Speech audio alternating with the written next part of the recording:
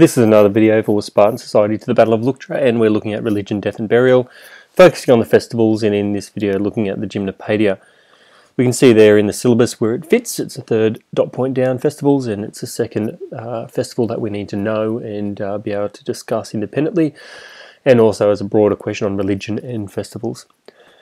So the Gymnopaedia was held in July, which is the middle of summer, and in Greece that's very, very hot. It's also known as the Festival of Unarmed Dancing, which Brennan tells us most likely means naked dancing more so than not using weapons.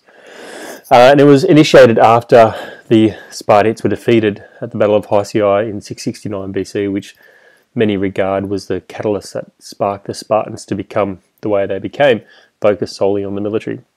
And it became also after the Spartiates won the Battle of Thyrea in 550 BC, a commemoration of those who died at that battle as well. So it had kind of two purposes there.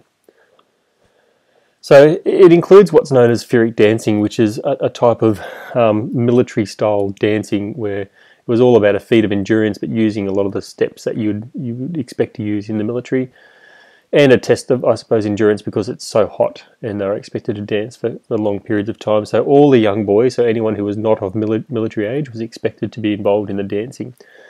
And you can see some images there of the Pyrrhic dancing, particularly the men down the bottom there, and you can see them naked but carrying their shield.